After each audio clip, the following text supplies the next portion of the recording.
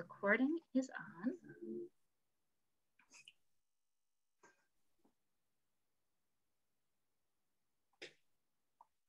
Good evening, everybody, and welcome to another night of Northshire Live. Thank you all so very much for being with us this evening. For those of you who don't know me, I am Rachel Person. I am the event manager for Northshire Bookstore in Saratoga Springs, New York. Thrilled to be here with you tonight.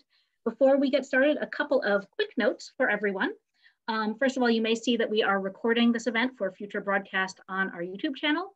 However, fear not, we have the settings arranged so that it only records those of us who are unmuted and speaking. So you can have your camera on if you want, and you will not be picked up for posterity, and you will not show up on the YouTube channel. In regards to that, please do use the chat throughout the evening. And if you have any questions at all, we will be doing an audience Q&A at the end of the night. You can type questions into the chat at any point, and I will happily ask them for you at the end of the evening. And then last of all, before I introduce our special guest tonight, a word of thanks to all of you. It has been a long, hard, strange year in the annals of small businesses in general and independent bookselling in particular. We're still here, our doors are still open. We can do events like this one, and that is truly thanks to the incredible effort and support of our customers. Like all of you. So thank you so much for your ongoing support. Now, I am so pleased and lucky to be able to welcome young adult author Jennifer Dugan to Northshire Live tonight. I was lucky enough to meet Jen shortly before the publication of her traditionally published debut, Hot Dog Girl, back in 2019. And it has been such a joy to watch her career really explode since then, with the subsequent publication of her novels, Verona Comics, and now Some Girls Who, published just yesterday. Jen writes so respectfully for and about queer teens, and I am so grateful that today's teenagers can read her words and that I can too. Tonight, Jen will be interviewed by fellow author Dahlia Adler. Dahlia's most recent book, Cool for the Summer, just came out last week and was selected for the May-June Indie Next list, which is a very big deal in my part of the world. She also edited the recent anthology That Way Madness Lies, in which 15 YA authors reimagined Shakespeare. And she's the blogger behind the absolutely indispensable LGBTQ Reads blog, which I have turned to more than once when stumped by customer questions in our kids and teens. Please join me in welcoming them both to Northshire Live. Thank you. Thank you for having us. Especially me, I'm such a guest. I'm like, this is not my neck of the woods. I have never been. This is very exciting to me. Yeah, you're way upstate now.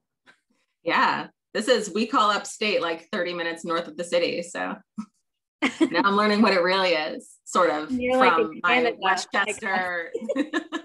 Yeah, house. Okay, so for anybody who might still somehow, despite being here, need to be convinced to pick up a copy of Some Girls Do, can you give us your little elevator pitch? So Some Girls Do follows Morgan, who is an out and proud track star, and Ruby, who is a closeted bi beauty queen, as they try to navigate kind of falling in love and how that's going to work and pressures of their small town life. So yeah, that's what we do. So beauty queens and car obsession, yes, and track star. So I would love to know not just your inspiration for the book, but the inspiration for those smaller details. You always have these smaller details in your books that are awesome and that require you to like really learn about stuff, whether it's, you know, summer jobness or comics or so I would love to know where those details come from for you in general, but especially for Some Girls Do. Well, for Some Girls Do, I love running. So I knew I wanted her to be a runner. I knew I wanted Morgan to be a runner, although I like to run like deep in the woods. And then since I set this, the time of year I set this in, I actually had to do a track season, which I didn't know a lot about. So I'm like, okay, what do we do like in high school track? Because I just like run in the woods with a bunch of like deer and snakes and stuff. And then for Morgan, for Ruby, I really wanted two kind of opposite things. So I was like, okay, we have the beauty queen, which is like stereotypical, like feminine. And then, you know, cars are considered like often wrongly just for dudes. So I really wanted her to kind of embrace both sides. And something in the book that was important to me was, even though, you know, the pageantry stuff is really coming from like pressure from her parents, it's not that she's not a not like other girls girl. Like, she still loves the makeup, she embraces that side of herself. It's just specifically the pageantry, like the pageants and competitions. So I really just wanted these two girls that are really like just super well-rounded, you know, girl figures to look at that are doing it all. Oh, I love that. That's really cool. And speaking of doing it all and having them complement each other, a bit of a craft question for you, because now you've done dual POV, which is where you tell a story from two different perspectives, now more than once. So I don't think people realize what a challenge that is as an author to really differentiate those voices. And I think it's especially challenging if you write characters who are of the same gender and, you know, they have in common certain things like being in competition and obviously queerness, although their approaches are very different. For you, how do you make that differentiation when you write different characters? Is that like a conscious thing for you? Like, this character is going to do this and this one is not, or how do you go about it? Yeah, it's really, well, I was sort of spoiled because Verona Comics, I knew, which was last year's release, I knew I wanted to do dual POV, and their voices are so different. Ridley is such an anxious mess that there's no way you could ever mix him up with Jubilee. Like, never would you be like, what chapter am I in? So I was like, okay, this is so easy. I don't know why people are like, oh, dual POV is so complicated. And then I wrote, like you said, two girls who are both competitive in the same high school. And I was like, oh, okay. Yeah, no, this sucks a little. Like, this actually is kind of hard. So music is like a really big part of my writing process. So for me, it was really nailing down two completely different playlists. They like really different, you know, they relate to the world really differently. So it was really just trying to get in their heads and coming up with little tricks to do that. You know, like, one of the things that I do when I'm first starting to, like, not when I'm drafting, but when I'm just sort of still daydreaming about the book, is I do a lot of things to sort of live with the character so I could see how they would interact. So I'll watch movies that they would love and listen to songs that they would love, or pick up like a mechanic magazine that she would love, or, you know, learn about different types of soaps that mechanics use that won't dry out their hands because she has to be a beauty queen the next day.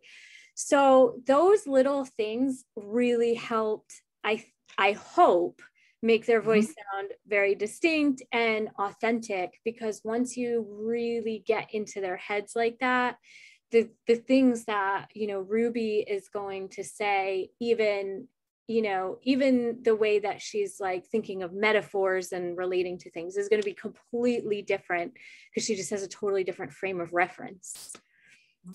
But it was hard. This time was really hard. And my next one, I deliberately took a break and just wrote single POV. Good for you. You've earned it. Okay. I am going to take a little breather on this one. I'm just going to deal with one girl's head. That's legit. That's fair. You have totally earned it. I'm glad you eventually understood the difficulty. It's real. It's a real thing. Yeah. Yeah. And speaking of the journey of your books, so something that I think is really interesting about your body of work as it fits in queer YA is, I think for so many people, writing like a coming out novel tends to be their entrance into queer YA, partly because I think it just feels like a natural starting point, and partly because for so long that kind of was the only way to get to write queer YA. Like it had to be a coming out novel because like nothing else could be parsed, you know, like right. That was just, we get how that fits in. It has to be that specific, like coming of age story. And you came at it from such a different angle where queerness is not like a big, like kind of stumbling block in your stories until this book. So I'm curious how you view sort of your evolution as a queer YA author, and kind of, it's not going backwards, obviously, like there's no backwards about it, and coming out, you know, and these issues happen at any time. But sort of the process of this direction of your journey, I think is really cool. And I would love to hear more about that. Yeah. Oh, that's such a really interesting, good question. No one has ever asked me anything like I've been thinking about it for days. I'm like, I don't know how to ask this in like a really articulate fashion. I feel like she'll get it, but I don't know like the right way to word it. I just know that I think it's something really interesting about how you have approached your work and the order of your books. It's really unusual. Yeah, I never thought of, you know, I really, it wasn't, handling it for each book was a deliberate choice. So I don't want to say it wasn't a deliberate choice, but when I came in with Hot Dog Girl, I really wanted to I came in kind of like hot, like I was a little bit heated because I had been told when I was querying, you know, queer girls don't sell, which obviously, especially this year, we have seen. Yeah. We're doing all right. Thanks. Yeah. Yeah, we have it under control. So with Hot Dog Girl, I really was just like, I just want a queer rom-com where nobody cares that they're, you know, it's just completely just a fake dating rom-com like you would get on, you know, Netflix, you know. So that was really, I didn't want coming out to be a part of it. I wanted to just see a fun, messy, because that was another thing, is that I feel like a lot of the times we get, it's gotten much better. But even 2 years ago when Hot Dog Girl came out, there was a lot of just like perfect marshmallow. You couldn't be angry, you couldn't be messy. And especially for girls,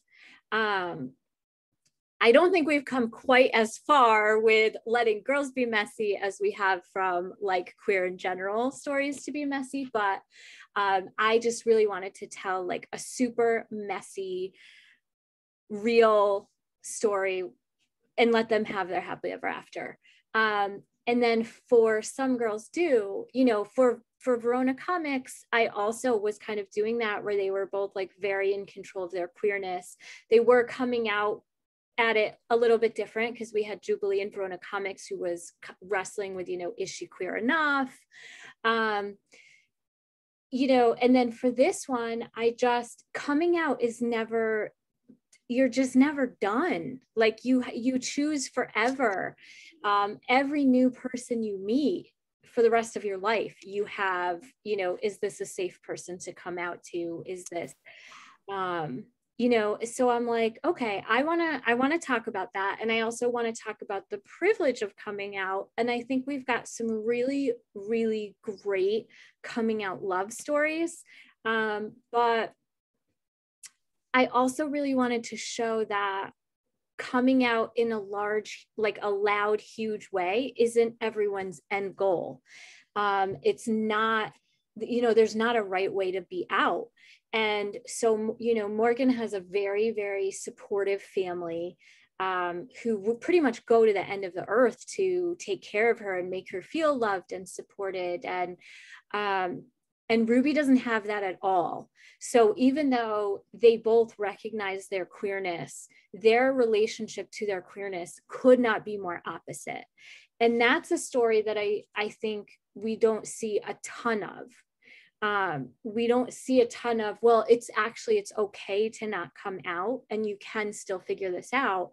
And that's something that queer teens deal with a lot because they don't have that autonomy. You know, they're reliant on their parents for survival, food, money. Most of them, you know, most teens, if their parents are like, we're going to cut you off if you step out of line, that's it. They can't step out of line. So I really wanted to show how you can navigate a situation like that and how a happily ever after you know, it doesn't necessarily mean screaming I'm gay from, you know, the top of a mountain, you know, to the entire school. Sometimes it can be really, really different, and it still is extremely valid, and you can still sort of have your epic love story. Yeah. I keep seeing your nails and I am wondering, do they match your book cover? They do. They do. You always have the most amazing nails going on Instagram, and I had to know, what are you wearing? Yeah, so these are not so sorry. That was such a shift from your wonderful, serious answer. Yeah. So, but they're just so noticeable, and my nails look like this. So there's like one chip tan, one hand never attempted. I like do my nails when I'm on long work Zooms that are like one-sided. So, so I'm very envious of your nails. But yes, so my best friend, I've had the same best friend since I was 12. And her name is Shannon. And she actually, even though she has this like crazy important grown-up job with the Teachers Retirement Union, she somehow totally accidentally became like a Nailstagram, which is like Instagram. So she is a nail influencer. She is like a super important nail influencer on Instagram, just out of the blue. This was like our pandemic hobby. She obviously much better at it than me, because now she gets like, I don't know, you're who I think of when it comes to like books and nails.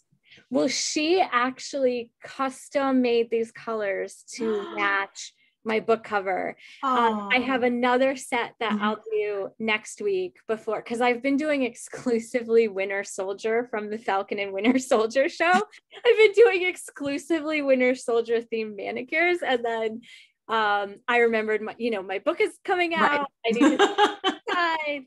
Somewhere in that mess. Yeah, so I have one more set of colors that she made for me, but she actually custom made them so cool to match. And yeah, and she's Nails by Shannon B on Instagram. So just little plug. Nice.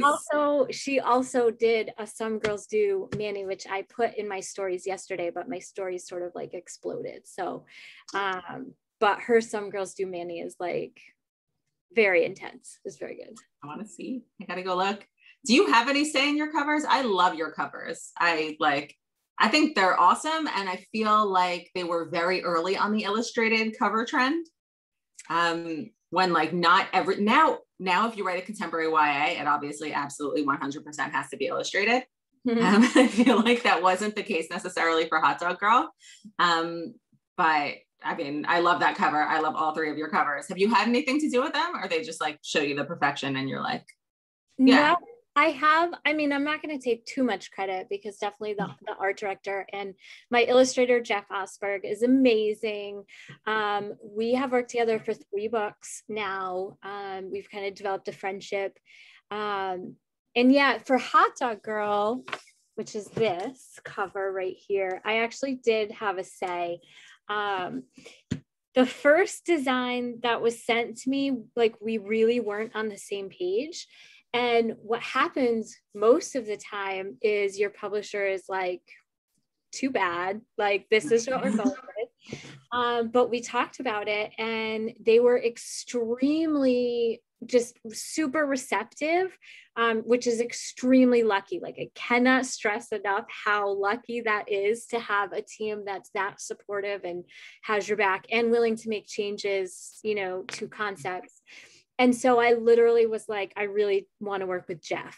And they were like, all right, let's see if he's around. And I was like, did that just happen? And then my other big request was that I really wanted it to be like by flag colors. That was my next question. I was curious. So that's really, a lot of where I wanted to lead was I was curious, because I absolutely stole that from you for Cool for the Summer. I was like Hot Dog Girl, how it's bi-coded. I want that. Yeah. They're color coordinated, right? They are. Aren't they beautiful next to each other? But I love that. And you've actually, Some Girls Do is not only the first book where like queerness is like, more of an issue, but the first one where it's not passable as under the radar, I think, which is, I think, just one of the most interesting conversations in YA, because I feel like there is no right answer. You know, should books be super queer looking so that you know how to find it and you can easily spot it on a shelf and take it home?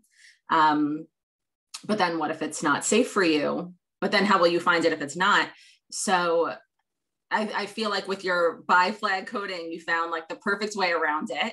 But I am curious in general, if you found that your books did find, you know, their intended queer audiences, whether or not, you know, they've been sort of open and out there in the same way that some girls do, is definitely vibing a little more between the colors and the picture and the, you know, and the. Yeah, that one was a little more in, Some Girls Do is definitely a little more out there, a little more out, in honor of, you know, Morgan, who's super out. But yeah, it was really deliberate with Hot Dog Girl, because I was really worried about the kids that needed this book, you know, the messy, you know, I mean, anyone, but particularly messy kids that might not have the best home life, you know, because Lou and Hot Dog Girl doesn't have, you know, she has an absentee mom.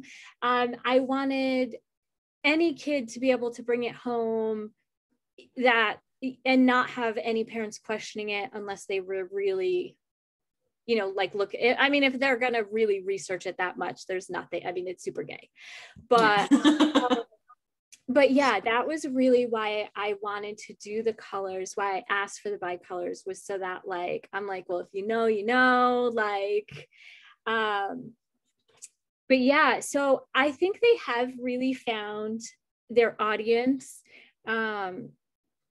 I was surprised by Verona Comics really did get embraced by like a lot of queer teens. I think I hear, surprisingly, I get the most emails about that one, and that one is you know, that's this cover. For anyone who doesn't know, the paperback just came out like a month ago. I don't know, time is a flat circle, but semi recently this paperback came out, but it's not, you know, that one is the, I think, the least queer coded of everything, even though it still has two bi main characters, but people are finding them. I'd like to think that people are really just know that they're going to get a lot of queerness in my books now when they see my name.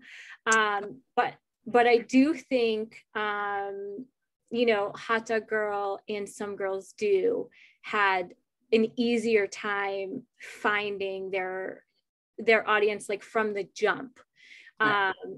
So yeah, so I think there's been like some difference, but we get there. Yeah, word of mouth gets the queerness out. And speaking of Verona Comics, a question that's obviously fun for me. So I was actually not expecting Verona Comics to be as Romeo and Juliet as it was. I think it goes harder on that than people give it credit for, which I thought was very cool, obviously. But I am curious if you could, or maybe you already have plans to queer up any other classic works for a YA novel. What would it be and why? Oh man, I don't know. I think, well, I recently texted you, actually. It was like asking you about, because the great thing about being friends with Dahlia is that sometimes if you don't overdo it, you can use her as your LGBTQ reads. She's very, you know, and you were, even though you were like, I did do a post on this, but I was saying, I wasn't like chiding you. I just wanted you to know the information was all there with links to Goodreads. Yeah. I recently read and blurbed this amazing book set. It's called Accomplished. It's coming out in 2022. And it is Pride and Prejudice. It's set in the Pride and Prejudice world, but it's from Georgie Darcy, his little sister's perspective. And it does have some queer side characters, but the second I finished it, I was like, oh my God, I just want to write like the queerest Pride and Prejudice on earth, like immediately. So that is one that I would love to do. I'm also obsessed with Rebecca, and I would love to do some kind of, Rebecca retell. I don't know. I would just like to take all of the classics and make them very, very gay. I think. Yes, please. I think that would really, and it really, any of them. Give me any of them. Okay. Put me in, coach. I'm ready. Yay. There's been a lot of classics retellings from more marginalized perspectives, but there's definitely still some that have yet to be queer. There was a great Rebecca one recently, but not queer. Oh, yes. Yeah. Are you talking about I Can Zoe Spano? Yes. Yes. I read that. I did not know that was a Rebecca retelling, and I had it on my audio, and I finally got a break from Blurb Books, and I'm like, started listening to it, and I get like a few chapters in, and I was like a total like shocked Pikachu. Like I was so hyped because that's one of my favorites. That's one of my favorite stories. Isn't that the best? But speaking of things, well, I don't want to say things you blurbed because that sounds leading, but in general, YAs you recommend? Let's take a little break and talk about some that you love, because that is my favorite subject. Yes. You must have some recommendations stored up. I do. I actually have a stack on my desk. Well, this first, I don't know if you've seen this. I was not leading to it, I swear. If you look on the back, there is a blurb. Not that this is where she was going, but I did blurb this book. This is one of my favorite books of the year. Oh. It's super bi. Definitely get this. Everyone should get it. No bias at all. No bias. See what I did there. Another book that came out yesterday that I did blurb this too, actually, and I'm obsessed with I am also obsessed with it. It's so good. I've been trying to push it in everything I do. I'm going to make like a special post for it. Because I don't know, like, I don't want this one to fall under the radar. Because that's what I keep saying. It's like, exactly. You see it happening and you're like, no, I will not let you go under the radar. You are too good. It's so good. And I told Rachel yesterday, I was asking about it, and, I'm like, stock this book. It is queer. I should probably say something about what it is, other than I guess. Why not? I mean, frankly, the fact that we both love it should be enough for everybody. But if it's not, so it is. It's like a girl band, and two people in it used to date, and so not only did the band break up, but they have broken up, and now they're getting together for this like charity reunion. They're suddenly in each other's lives again, and it is messy and awkward and fun, and there's songs. It's great. Yeah, and they're all queer, and one of them is non-binary, so then there's also that added exploration of when you built your identity as a girl band, what happens when you're not all girls? Can you build yourselves up? Can you reunite but be something else? It's so good. It's so good. It's so good. And then my last track would be, this one comes out in I haven't read it. You haven't read it? Okay. I have it, but I haven't read it yet. So because it was originally coming out in July, and I wasn't touching my July books yet. So this Poison Heart. I do want to warn you that it's a duology, which I forgot about. Yeah. And then the book ends, and I was literally texting Kaylin, like, I need you to immediately call me and tell me the rest of the book. But this one, what I love about Kaylin, her books are super queer. Cinderella is Dead is her other one, for anyone who's not familiar. Yes. And I'm obsessed. I just did an interview with Culturess, I think, and they were like, do you have a book rec? And I wrote like an entire, I don't know how they're gonna add it. I wrote like an entire essay about her books. But definitely get this one. This one deals with like Greek mythology. The first one dealt with the Cinderella fairy tale. And she takes everything that you think you know, all the common knowledge, uses all these common things that you totally are like, oh, I know this, and then she flips them on their head completely. It's amazing. She's so good. Yeah, so those are my biggest like must read. Order immediately. Put them on display at Northshire. No pressure. Little pressure. Excellent choices. Okay, so I want to go back to your crafting again, but this one is a little more of the literal how. So I feel like every time that we text, you are sitting in a car. Yeah. running your entire authorial business out of it. How do you do that?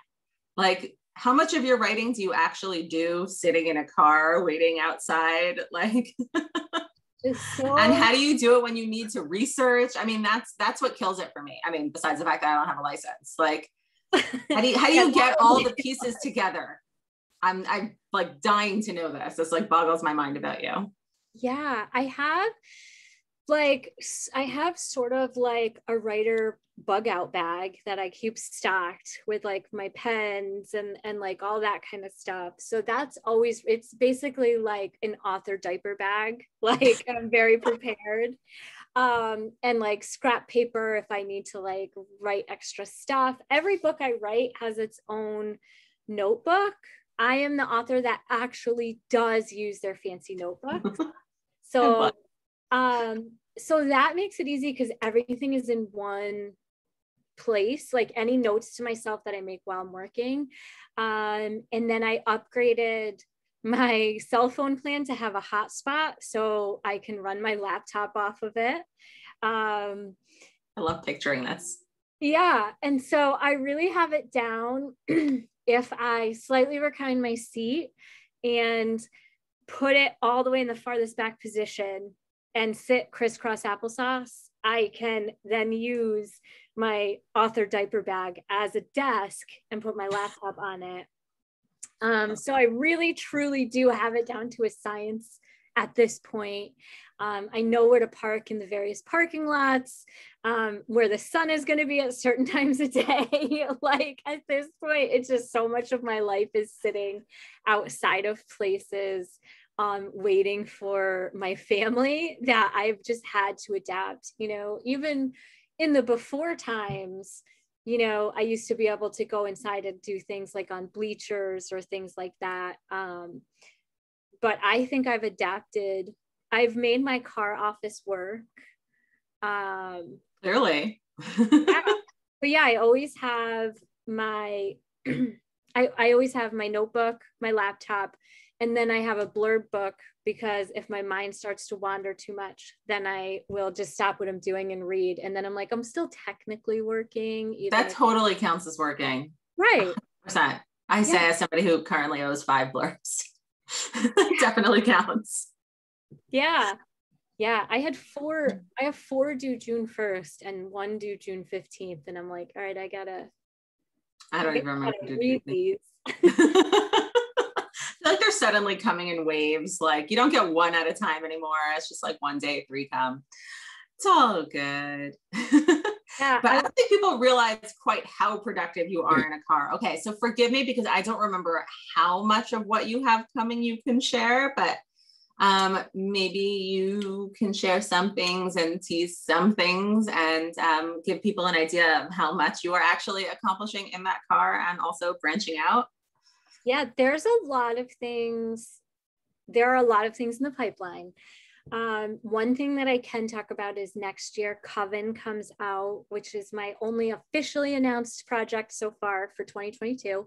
It'll be out in August, and that is a graphic novel full of queer witches. I'm working with Kit Seaton, who's amazing. I cannot wait till we can start showing you guys teasers. It's her work is amazing. And there's a grumpy cat in it that literally like steals the show. I can't even handle it. If anybody who knows me knows how obsessed I am with cats. So when I wrote this cat in, because when you're working in graphic novels and you have panels, they call them like talking head panels, where it's just, you have to get a bunch of dialogue. You have to get really creative to make it not look boring. So for me, the easiest way to do that is to put in a cat, because I love the cat. And I can be like, in the background, the cat is like pawing something or stepping on them. And so it's like this fun trick that writers of graphic novels do just to keep it visually interested. And so her art is so amazing.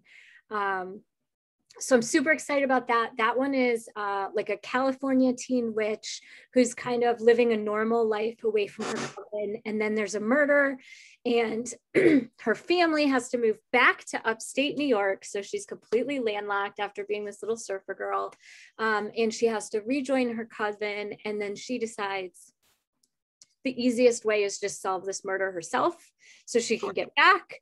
Because obviously she thinks, you know, she's 16, her parents have no idea what they're doing. So, and hilarity ensues. And it's a great like found family, coming of age, super queer graphic novel. I do have, as I mentioned, I have a single POV YA book, which I've mentioned. I think we'll be announcing that hopefully pretty soon. We've settled on the title. So I think I see that Lizzie is in here, who's my publicist. So I'm trying to behave. But yeah, I'm so excited about it. I could say that it is another like queer girl rom-com messiness. And then there are several other things that are in the works that I don't know how publishing works. If anybody doesn't know, is that these things happen and then a lot of times we can't actually talk about them for like 2 years. One of the things that just happened that I'm so excited about, I honestly do think it's going to be probably another 1.5 years before I could talk about it, but I think you'll definitely be hearing about some of this stuff soon. And I am looking into kind of branching out. I wrote, you know, nothing has happened with this, but I am exploring like queer adult romance. So that is something that's very much on my radar. But that is really right now just like a whisper of a thing that's not even like a thing that remotely exists. But I mean, if you need somebody to whisper really loudly, do it in your ear, by which I mean your text inbox like every week or so. I am prepared to take that on. Yeah, no, I can do that for you because that's how much I care. But it really is wild how much I'm like, every time we text and like Jen mentioned something new, I'm like, can you just remind me which of the 50 things that is? And is it secret? And is it like? Yeah, I have a spreadsheet because I don't even know. Like I was writing up a tweet teaser. That is a mouthful. And then I realized like this project is not even remote. Like this project is not even remotely public. Like, and I'm about to just, cause I was working on it and I was so excited. And I had worked in an Easter egg and I'm like, I'm going to tell people about this. And I'm like, no, not even close. No, I'm going to just text Dahlia this Easter egg. Thank you. Easter eggs are my favorite. Yes. Yeah. Do you have ones that you love in your books? Yeah, well, I did. That you can't talk about. I do. In some girls do. I have. She goes to an LGBTQ center and they're sorting book donations because they're making like a queer YA library in the book. And she picks up a book and she starts describing the cover and she's like, oh, it's a boy and his dog. And there's all these Post-it notes and, you know, and they talk about it a little like just as how, you know, if she falls for the book, she can keep it. And that is, you know, How to Be Remy Cameron by Julian Winters, which is one of my favorite books. It's the book that I donate that book all the time. Anytime, I usually have extra copies because anytime that like a center, any place reaches out and asks for my book, I always send in like a couple extra. And that's one that I like, it's just deals so with a boy, you know, trying to find his identity, and the Post-it notes represent like different facets of his identity. And it just explores it so well. I think he would be great friends with Ruby, to tie it back to my book. So there's that. And then they also watch a rom-com. In the beginning, they are about to watch a rom-com, but it gets interrupted. And that's actually like a movie that Becky Albertalli and I made up ourselves and told each other to be fun. That's what we do. She even made a poster for it, which I think I'll see if I can get her to actually like post that publicly. But yeah, so those are a couple, and that is now public knowledge because she brought it up last night when we live, and she's like, should we tell them about our movie because we cast it?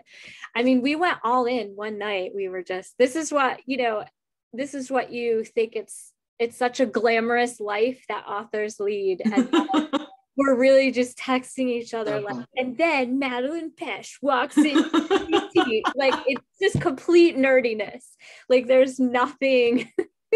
I'm just throwing out there that if the three of us ever actually manage to do a physical event, I want this poster there. I demand it. I require it. I'll try to find it. That would be really funny. If I could find it, we'll come to Northshire and we'll hang the poster behind our event. Honestly, I'm fine to just start acting this movie out in front of everyone. I have no acting skills, but also very little shame. So I am ready to do this. I am on it. Amazing, because it is a love triangle between three people. So there would be a part for each of us. Maybe instead of Rachel, maybe next year, instead of an author visit, we do like a community theater. 100%. I'm sold. Sounds fantastic. I love this. I love everything about this. Yeah. So those are definitely the two like biggest Easter eggs, but usually in my books I have nerdy things that I love. Like in Hot Dog Girl, I reference my favorite episode of Doctor Who. In Verona Comics, they have an argument about who is the best Robin for Batman and Robin, which is an argument that happens literally every single Comic-Con. Like, I do a lot of Comic-Cons because I also write comics in the before times when we were doing physical events, and that argument erupts every single event because Batman has had like 5,000 Robins. Isn't it Burt Ward? No, he's got, well, I mean, yes, but yeah. No. He's the one from the TV show that I remember watching when I was really little, even though it was technically a before my time TV show, but I like how you just like froze, like, what are you talking about? My name has never even entered the conversation as a possibility. I don't even remember any others except for like Chris O'Donnell. Yeah, no, but it's not Chris O'Donnell. The characters themselves, he has not only have we had 500 Batman actors, but Batman in the books can't even keep the same Robin. They end up dying or leaving or becoming their own superheroes. So he can't keep a Robin. No, he can't. Oh. Yeah. I'm learning something new. I'm very not a comic nerd. My comics kind of start and end with Archie. So I'm learning a lot right now. Archie is a gateway comic. That is the first comic I ever read. Yeah, it was like my gateway, but then it shut the door behind it and was like, you're done. Oh, no.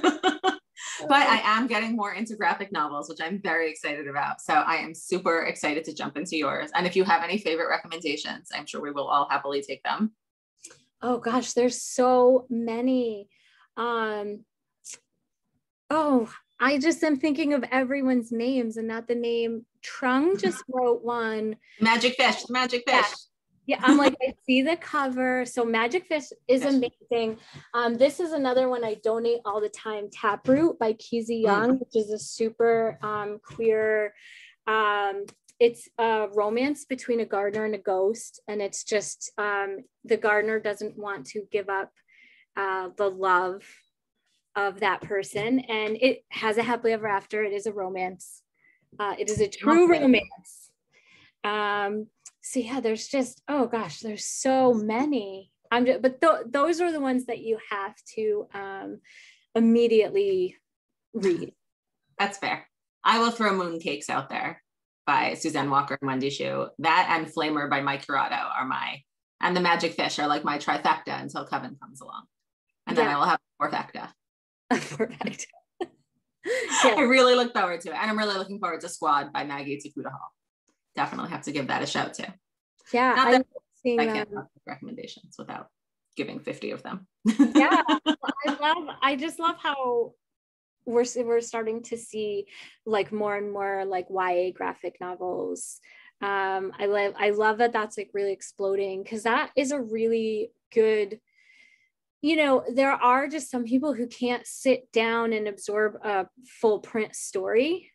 And so even from an accessibility issue, graphic novels are amazing, and they absolutely, you know, it drives me nuts when someone says that doesn't count as reading. Like, that's absolutely reading. It's so maddening.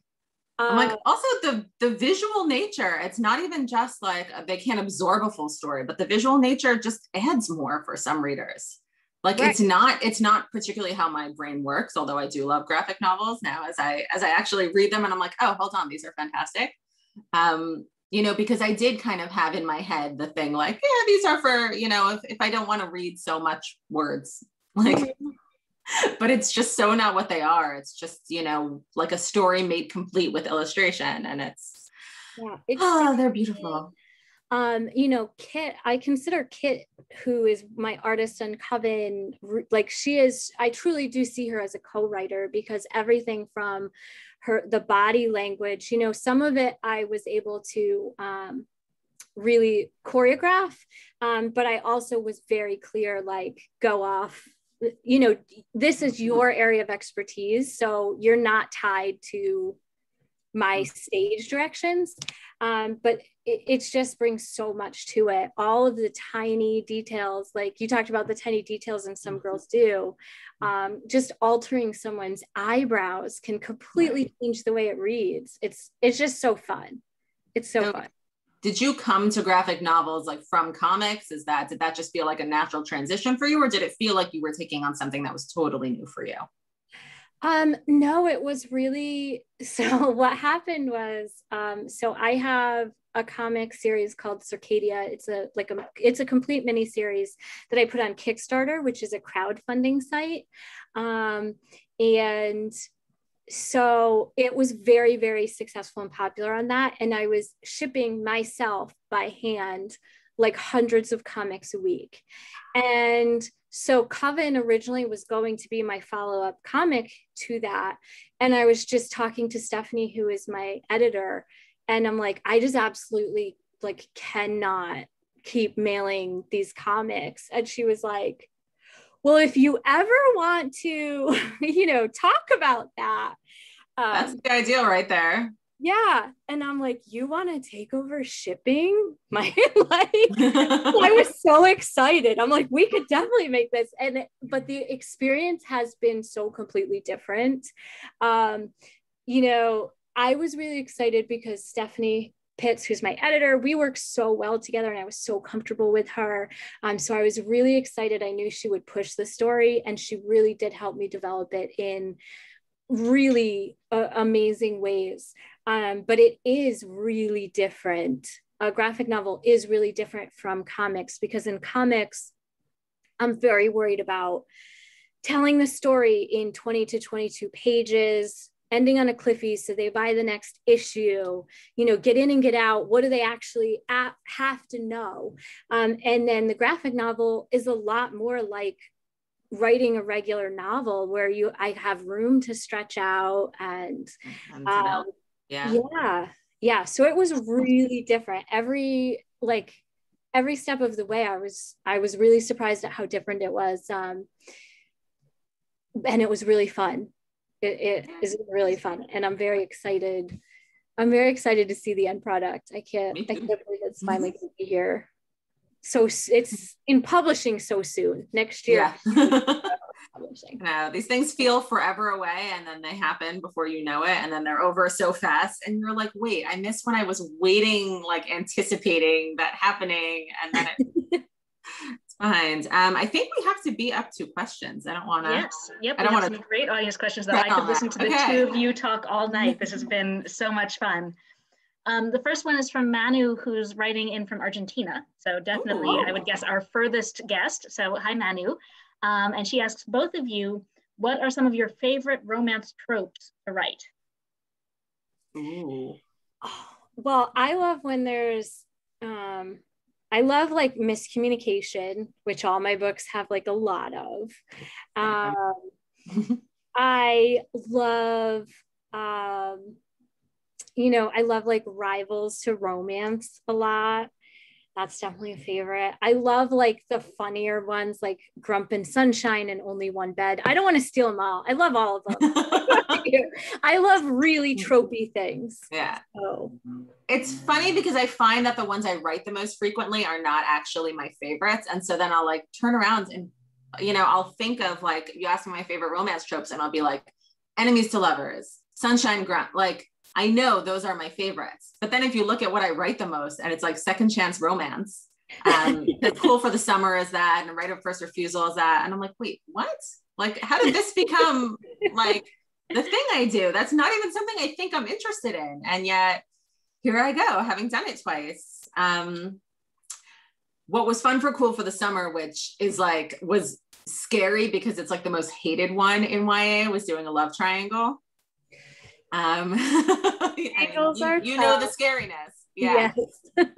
It's really tough to please people with how you handle it. But I feel like if people like your love triangle, which so far people seem to, as far as I hear about Cool for the Summer, then like that's a really fun one to do when you feel like you've gotten it right and somehow please people with it. Would I take a chance at doing it again? Not for a while. Yeah, I think opposites, you know, some variation on opposites attract is probably my favorite.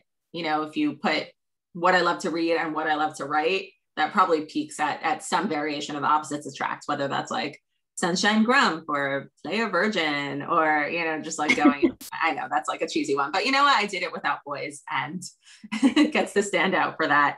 I think that's probably comes out to my favorite, you know, the intersection of both. Nice. Yeah. A question here from Isabel, which I adore. It's sort of a favorite in the chat. Everyone else is like it too. If the girls from Some Girls Do and the girls from Cool for the Summer met, who would click the best? Oh my gosh.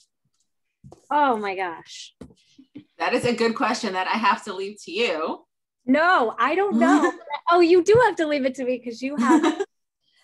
Oh my God, that's an impossible question.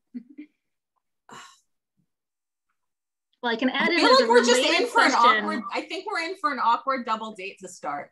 Yeah, I think that's where we're kicking off because like there's not actually that much in common there. That's true. Their hobbies are really different. They're like Laura and Jasmine are so kind of like specifically non-competitive. Like neither one is interested or has the energy, which is funny because it's like the exact opposite of my next book, which is much closer to Some Girls Do. Yeah, they're really like, I'm like a little sad. We wrote girls. I don't know if they would be tight. Yeah, I think they would be like, I honestly think it would be like, oh, well, our moms are good friends. Yes, it would be that kind of thing. Or like, it would be like, we're the queer girls here and everybody feels like we have to be. That's who they would be. Oh my God, that's so sad. We'll have to coordinate better for the future releases. Oh yes, that's fine. I think the Some Girls Do girls and the Home Field Advantage girls, which is the tentative title for my next book, would actually be friends. I feel good about that. And I think, I think my Redacted girls and my Cool for the Summer, I think we flip-flopped the year. Okay. Honestly. All right. So when we're doing our paperback releases, we'll work on that. I'll make a note of it for that event. We'll be more strategic. Yeah. Similarly, Kate asked if your characters could hang out with characters from another piece of media, who would they hang out with? Oh my gosh. Well, my girls are obsessed with Kay Stu and Madeline Pesh, so they would want to go to like Riverdale or Twilight or just anywhere in Hollywood. So there's definitely that. As an author, I always say, I've said this several times, that I always want my characters to hang out with the crows from Six of Crows, and I just think it would be really fun. You know, in Hot Dog Girl, I just really wanted to see Kaz like let loose. He could wear the hot dog suit because, you know, it had gloves. So there would be that comfort level. It's my favorite. And, you know, it would just be I think it would be very funny to see the crows come to like have to deal with suburbia. It would just make me so happy. And my characters could kind of be like, this is a scone. We're just gonna eat the hot cocoa. There's no, everyone's eyeballs are staying where they currently are. So that would be my dream crossover. What about you?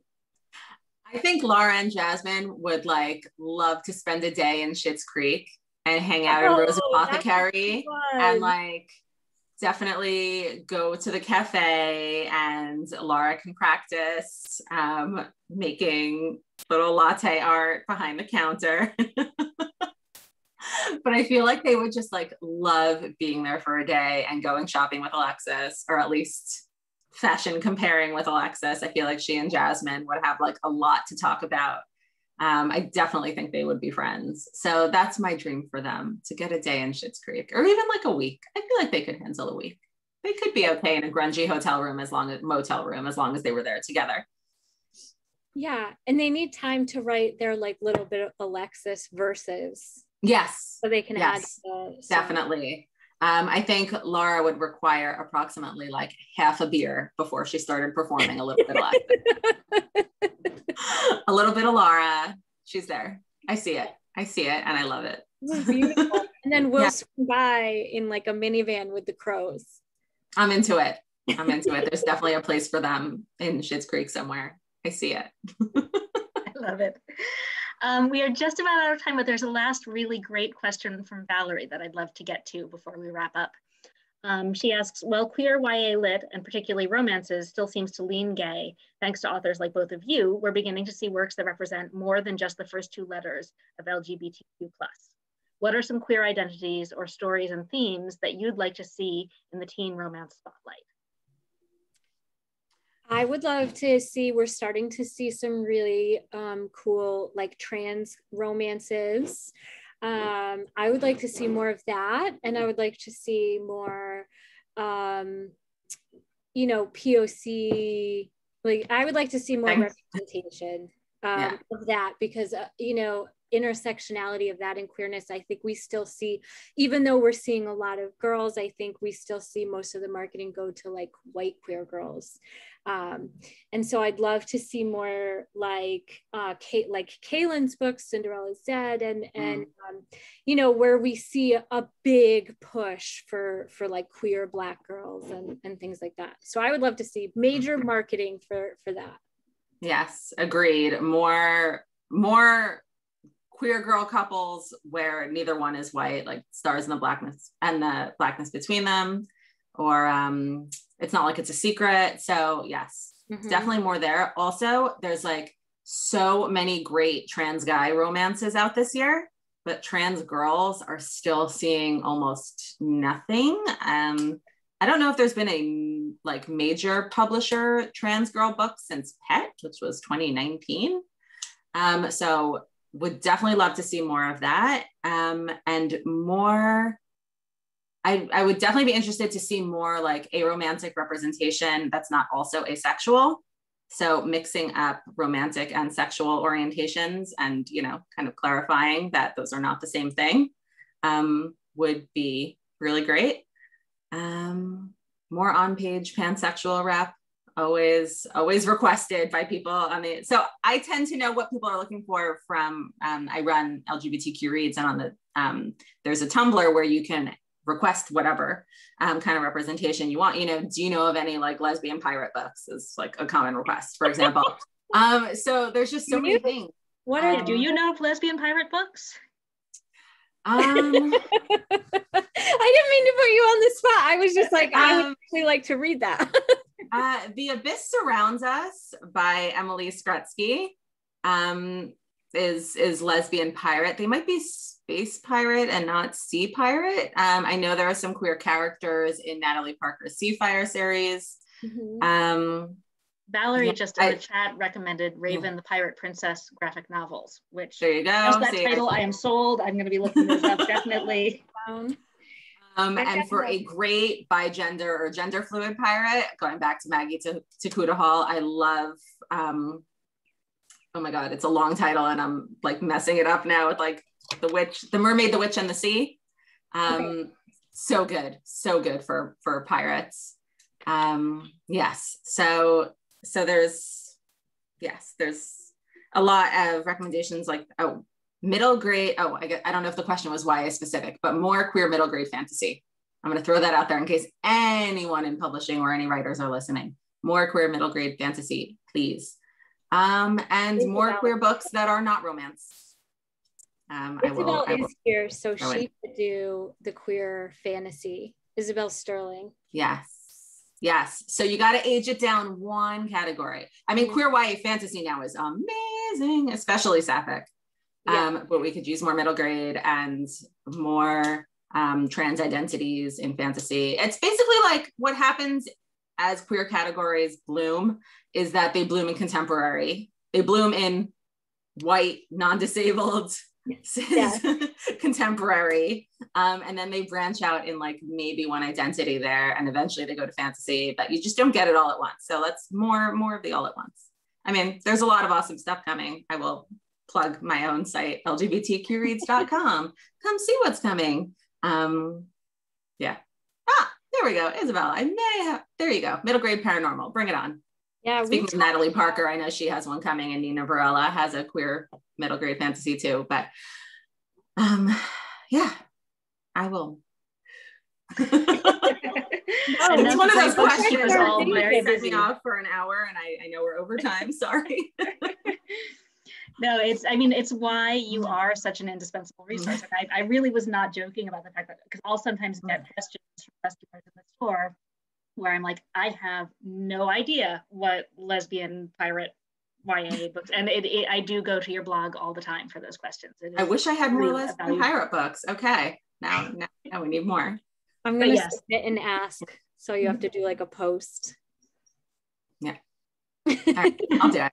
I have something like it. Maybe it's just queer pirates. All right, I'll find specific. That works too. Yes. All right, more pirate books coming. Yes. As I crash out of here. Thank you both so much for taking the time to talk tonight. This has been truly a wonderfully fun evening. You can order both Some Girls Do and Cool for the Summer at northshire.com. Join us for more Northshire Live events coming up. A fun one that this group might really enjoy is Nicholas DiDomitio for Burn It All Down on Monday, May 24th, which is going to be a lot of fun. Come on back for that. Jen and Dahlia, thank you so much. This has been just Thank you. Thank you. And happy release week, Jen. Thank you. Thank you so much. Yeah, I'm excited to get my newly signed copy. Everyone else can join me in getting one if you haven't yet. Yes, links in the chat. Yep, links in the chat, and also was in your confirmation email. So thank you, everybody, and have a fantastic night. Bye. Thank you. Bye.